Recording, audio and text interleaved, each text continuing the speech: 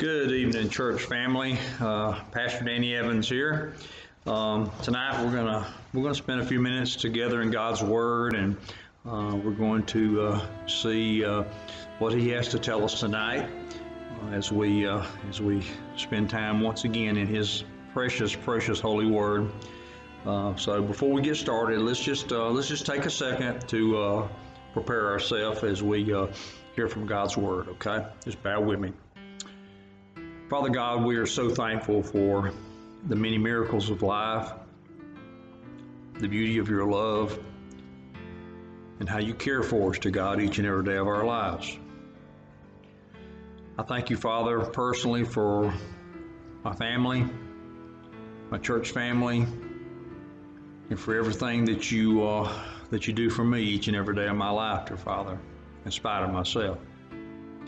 And I pray, dear Father, that tonight, that as we spend these few moments together as your family, that we may be taught by the Holy Spirit the things that we need to know, that we might live a life that's pleasing to you, and we might strive each and every day to bring honor and glory to your holy name.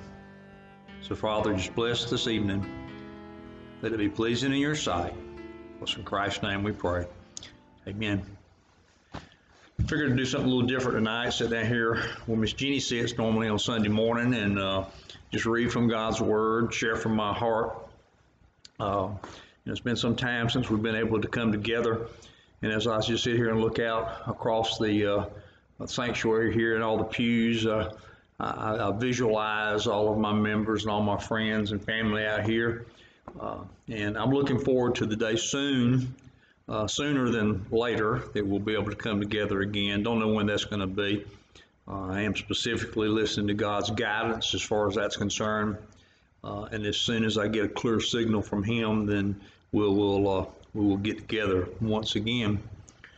But before we look at God's Word tonight, I just want to share, not really a testimony, but just a little bit what's been going on in my life over these past several weeks, as we've been at this stay at home or shelter in place, or whatever the terminology they want to use for it is. It's given me a lot more time to think, to be thankful for the things that I have, my family, all of my family, not just my wife and my children and my grandchildren, but my mother and mother-in-law and sister-in-laws and everybody. But also has given me a chance to look at God's Word and to try to comprehend more about my responsibility and the things that I need to be doing, the focus I need to put in my life. So, just from my heart, I love the Lord God, and I want to do things that are pleasing to Him in whatever way He sees fit for me to do so. Through working, through the ministry that He has placed me in here. I know there's so much more work to be done, and I just hope and pray that God will allow me the ability and the time to do that as we go through these next months and years together as a family here at First Baptist Church of Putney. As I was thinking about the scriptures, as I was thinking about things that we needed to talk about tonight, we've been talking about sanctification, we've been talking about love and joy, peace that passes all understanding. We've talked about oneness of the church and what the true church is. I think it's important for us to reflect back on something, a topic that we have talked about and referred to several times, known as fear of the Lord. And when we think about that as believers, we need to have a greater understanding of what the fear of the Lord is.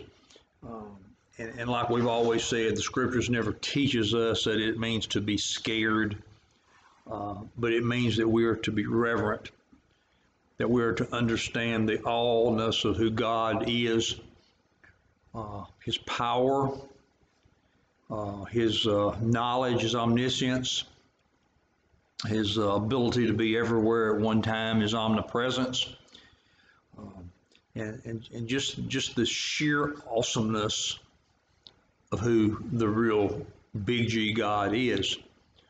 So we're going to look in Psalm 76 tonight, and David, probably the author here, titled this A Declaration of God's Majesty in the Church. You know, and as I think about that, I think about God's majesty. King of all kings, Lord of all lords, creator of everything, of heaven and earth, of all the beings that we know. That is who God is. The awesomeness of his majesty, of who he is. So let's spend a few minutes tonight. We're going to look through this 12, it's only 12 verses, so there's a lot of power in these verses. So I want us to think about these, and I'm going to read them as we go. Verses 1 and 2 talks about the spiritual knowledge of the people in their day of who the awesomeness of God is. So here are these two verses. In Judah is God known. His name is great in Israel. In Salem also is his tabernacle and his dwelling place in Zion. At this particular time, as David was penning these words down, he was reflecting on a few of the areas where God's presence was felt, where they understood the awesomeness of who God is and would always be, and how holy his name is and always shall be. You know, God is mentioned here, you know, in this particular translation, the King James Version, but so many times in the Old Testament, you know, the name of God could not even be pronounced because there was not even any vowels listed in the Hebrew or the Chaldean or even the Aramaic at that time. But the awesomeness of who God is. You know, in the churches, these few churches here, it refers to him, and they understood who he was. And I have to stop and think, you know, as the pastor here at First Baptist Church of Putney, and then most importantly, you know, more importantly, a pastor, a servant of God Almighty, do we really understand the awesomeness and respect who God truly is? Don't know who all's going to be on tonight listening. I hope quite a few of our members. But, you know, several times we've made comments about, you know, how we act when we come into what we refer to as a sanctuary here, the special place that we can gather together to worship and study God, his holy word, sing praises unto him. I wonder sometimes if we truly understand the majesty and the awesomeness and the holiness of who he is and how we should act. You know, times have changed, but God never has changed. People have come and gone, and, you know, over the ages, but God is always the same. And that being the case, if God is always the same, then the level of reverence that we need to have for God Almighty should never change. And I say that to say this, church. Being the pastor here at First Baptist Church of Putney, when we come into this sanctuary, the moment that we either come in from the Sunday school wings or we come into from the front doors, we need to be in awe of who God is. We need to be reverent. We need to act accordingly. Okay?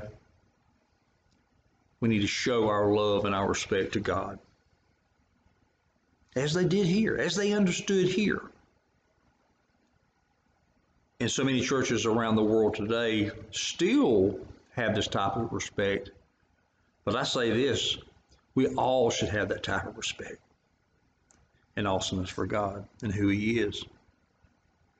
But look what he does here in verse 3. He says, there break he the arrows of the bow and the shield and the sword and the battle, Selah. God was and is their protector and ours today. Only God could perform the things that he did in those days. Only God could bring them through tremendous battles because of their faith they had in him, because of who God is. And it's the same today, folks.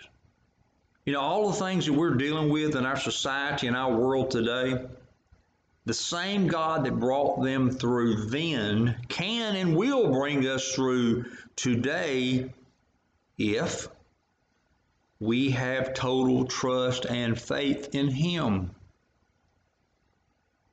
Do we? Do we, church family? Do we have that type of faith? Do we have that level of understanding of the awesomeness of God? Makes me wonder sometimes. But then we talk about stout-heartedness or stubbornness. And I know we all know what I'm talking about when I say stubborn. We've all been there before. Raise your hand. We've all been stubborn before in our ways. I have. You have. Everyone has.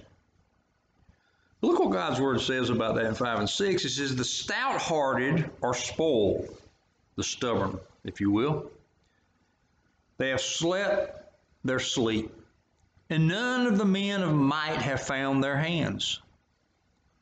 Speaking of the humiliation, you know, these mighty men that thought they were it, but did not have God, they were humiliated because of the way they lived, because of the things that they done against God Almighty. At thy rebuke, O God of Jacob, both the chariot and horse are cast into a deep sleep. This is divine reproof we're talking about. This is God looking at a situation, and because of who he is, implementing the reproof that was necessary and the penalties that was necessary because of their sin.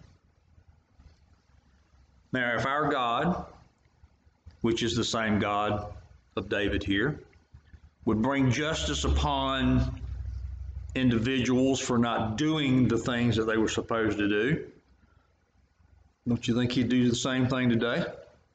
And I know the answer to that based on God's word. Absolutely yes. Absolutely yes. Does that mean he doesn't love us? No, that's not what it means. It means he does love us. He continues to love us. If he didn't, he wouldn't care and will just let us continue down the path that we go down. But he does care. In church tonight, I want us to think about that. As believers here at our church family, when we do those things that are stubborn or stout-hearted or against the will of the Father, and when he chastises us, don't blame him. Blame self. As with salvation, it's between an individual and God, such as the decisions that we make in our individual lives. When we choose to follow the will of the Father, then he is pleased. But when we choose not to, then he's not pleased. And there's repercussions for that. Just like we spoke of this morning, about hearing and obeying equals wisdom versus hearing minus obeying is disaster or trouble. Fear God, he says, verse 7 through 9. Thou, even thou, art to be feared. And who may stand in thy sight when once thou art angry? Thou didst cause judgment to be heard from heaven. The earth feared and was still. And when God rose to judgment to save all the meek of the earth, Selah. Thou, even thou, art to be feared. Notice the double emphasis that David places on verse 7 in this first part. Thou, even thou. He's talking about God.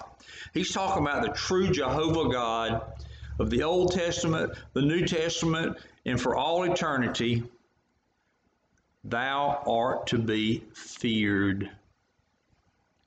Okay? Just think about that for a second. Those individuals in this world that have never accepted Christ as Lord and Savior, that stand against Him in strict opposition, they need to be scared. They need to fear God, because He is the King of Kings, the Lord of Lords. He's over everything. And His wrath and judgment is far greater than any humiliation that can come from man, any defeat that can come from a battle. Is far, far greater than that. And that's talking to those that are lost. But also, again, to us as believers, thou, even thou, art to be feared. We as believers need to fear God. We need to respect Him. And I'm not talking about just here at church. I'm talking about every day of our life. We need to respect God. In our actions and our reactions, the things that we say and do, we need to fear, respect, stand in awe of who God is. And look what he says in the rest of 7 there. And who may stand in thy sight when once thou art angry? The wrath of God. Let's think about some examples of the wrath of God. We talked a little bit this morning about a few things, but I want to carry that a little further. The Tower of Babel. Let's think about the Tower of Babel. All the people came together. They were at one time of one language. But because of their arrogance, they thought that they could reach into the heavens and be as God was. God, being God, saw the arrogance of man at that particular time in history. And what did He do?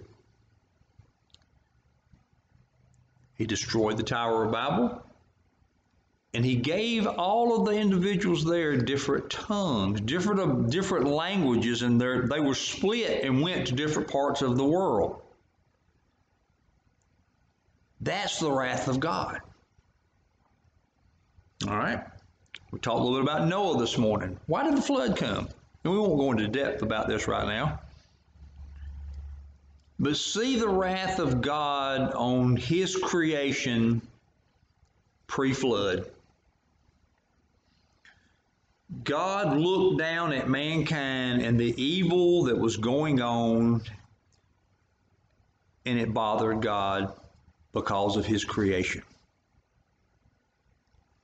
Not to go into deep details, like I said, but there were things going on the earth where the sons of man were interacting with the women on this earth.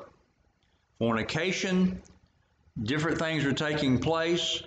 Worship of little g gods, the arrogance of mankind. And then we know the rest of the story. God sought out a holy man, a man that was right before His eyes, Noah, and his family. And he was given instructions to build a boat, the ark as we know it, to bring the animals in, given numbers, 2 by 2, 7 by 7, and his family. And then God would shut the doors, and then His wrath was poured out upon this earth, and everything was destroyed. That's the wrath of God. So when we sit here and we say, may stand in thy sight when once thou art angry, that's God's wrath. Sodom and Gomorrah, same way. Evil was rampant, rampant. God tried to find those individuals that were good in his sight. And we know the story. There was only a few, and they fled the city, and everyone else was destroyed. We need to fear God and respect God just like what took place there. Because I've said this many times before, and I'll say it until I go home to be with the Lord. God can instill the same type of wrath on us today as he did then if he sees fit. He said, thou didst cause judgment to be heard from heaven, and the earth feared and was still. When great events happen like this and God Almighty causes things to happen, it causes people of this earth to be caught. And attention goes to God. Maybe we do need to fear him. Maybe we do need to understand who he is. Yeah, we do. The world needs to know that today. We as believers need to share that today. He says, when God arose to judgment to save all the meek of the earth. Notice how individuals were saved during all of these different cases. God always made a way. And we see this as a precursor of Jesus Christ coming to the earth, because we were all destined for a devil's hell because of the old sin nature inside of us. But he made a way of salvation, God did, through Jesus Christ, his only begotten Son, that whosoever should believe on him would not perish, but have life everlasting. In the times of old, he made a way of salvation. In the times present, he continues to make a way of salvation. Yeah, it's bad out there. All this COVID stuff, all these different bad things that are going on around our country and around our world, but God still has a plan of salvation. He still has a way for men and women, boys and girls, to be saved. And that's the same way as it's always been, through belief in God, belief in Jesus Christ as Lord and Savior. Verse 10, surely the wrath of man shall praise thee, the remainder of wrath shalt thou restrain. We look at meekness. We look at divine control here. As all these individuals, they see the things of God. Eventually they bow down. Say, this God that you serve, this is the true God. He is the real God. There is no other God. Bunch of little g gods, but they don't count for nothing. Only the one big G God counts. Verse 11, it says, vow and pay unto the Lord your God. What's he talking about there? Vow and pay. You know, a lot of times we think of vowing and paying, we think of money. That's the first thing that comes to money. I'm so tired about money. Every time you turn around, something's about money. But this is talking about giving of ourselves, a sacred vow to God Almighty. God would desire for us as individual believers, once we're saved, to turn our life over to him 100%. And yeah, that includes money too. But it's more important that we turn ourselves over to him. We vow ourselves to him in a way that he is pleased, that he is blessed, that we show respect to him. He says, let all that be round about him bring presents unto him that ought to be feared. Again, it's not just the money. It's our time. It's our talents. It's all those things that are within us. We need to give those things to God. We ought to do that, he says. We ought to do that. That means It's not an option. It's a command.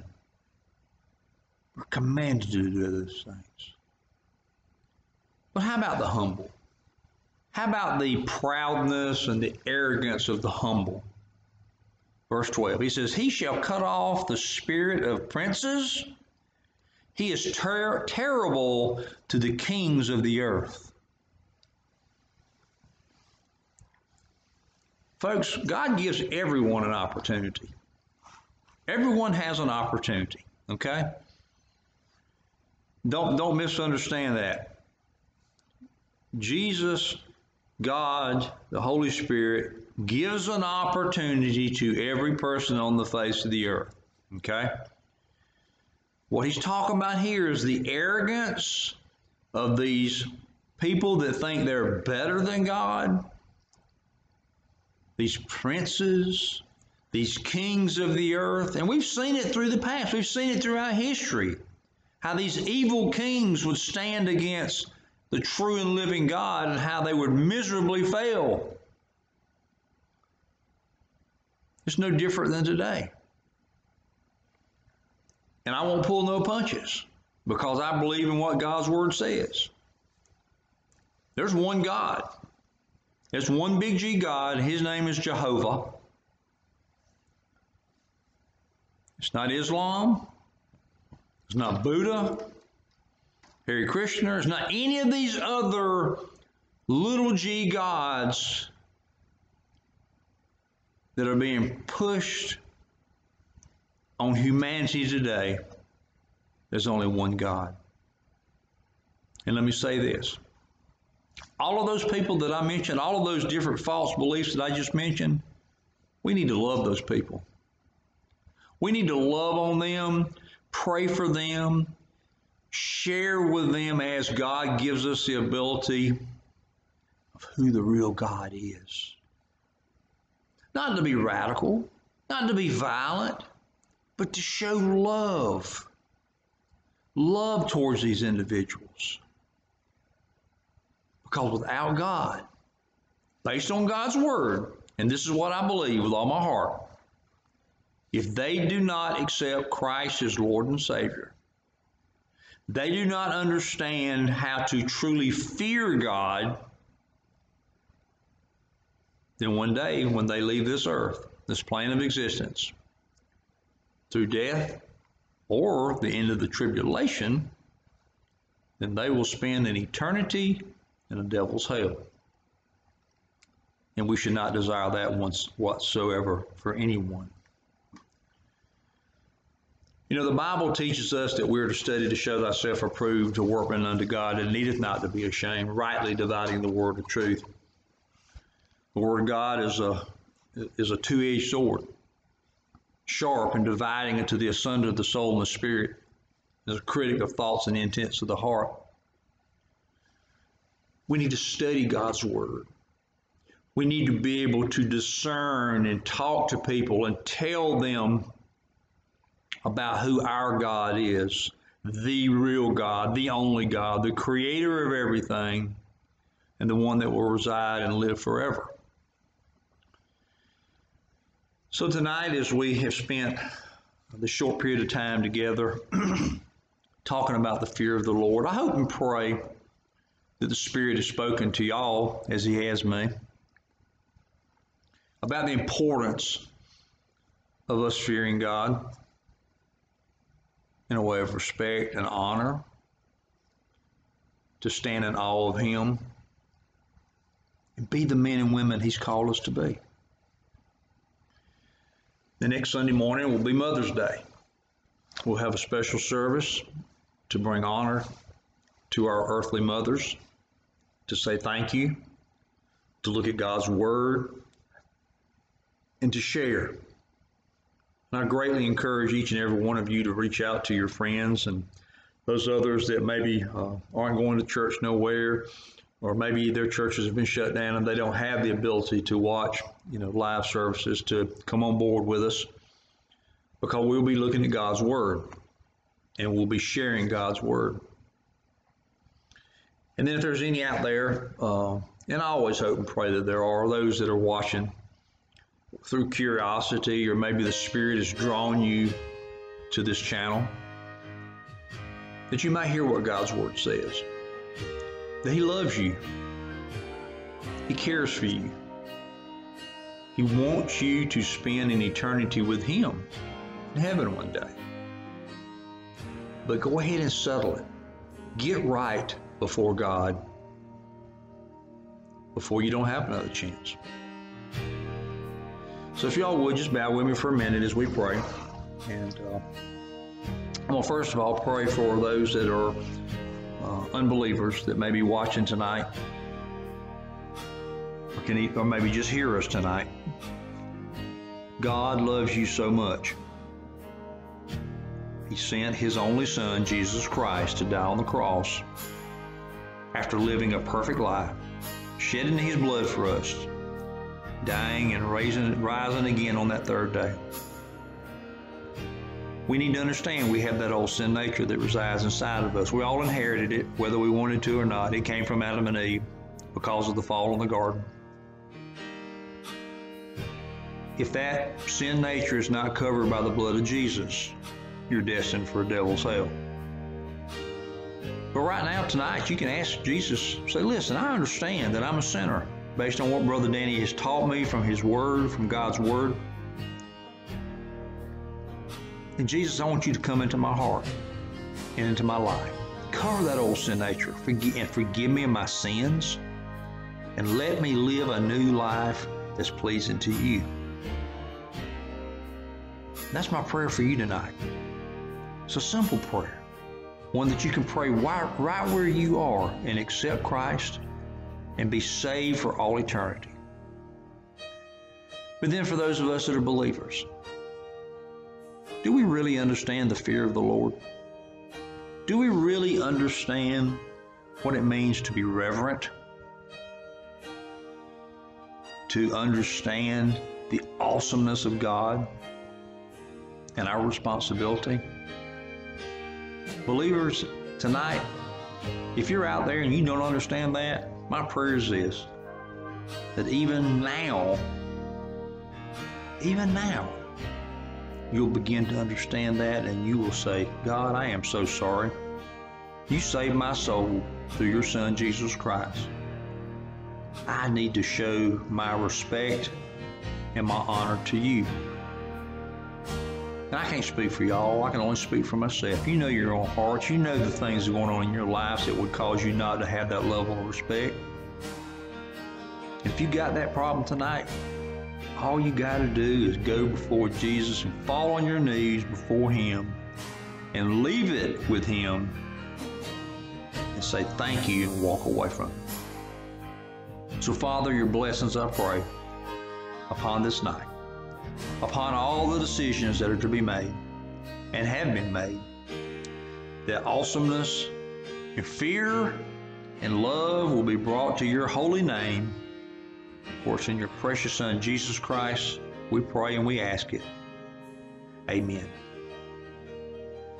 Thank y'all tonight for being here with us for this period of time that we've had to look at God's Word, for you hearing from my heart the things going on in my life. And I pray that we'll think of someone this week, a brother and sister in Christ maybe, a family member, someone that we just need to reach out to. Let's do that. Let's do that God has called us to and be the people that He expects us to be. Ask God to lay someone in our path this week. Ask God to place an individual that has never accepted Christ in your path. And then when He shows you who that individual is, with boldness that comes from God, go to that individual and speak the things that God has placed inside of you and me to that individual that He's directed us to. So may God bless you and protect you until the next time. I love you all, and we'll look forward to hearing and talking with you again soon. May God bless you.